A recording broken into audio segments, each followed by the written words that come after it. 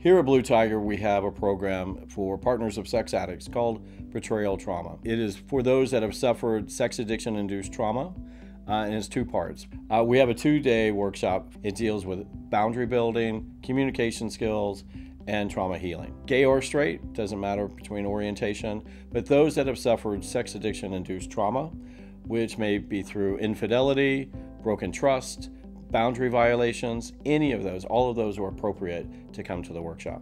We also have a 2-day intensive that's held on the weekends on a quarterly basis, encompasses trauma work with somatic experiencing, also sensorimotoring, which is another trauma healing modality. It's about looking inside and saying, what kind of trauma have you suffered?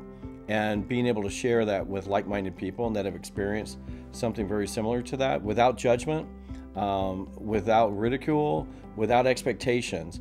You know, when many of these folks are having coffee with their girlfriends and they say, well, I would have left him if he did that to me.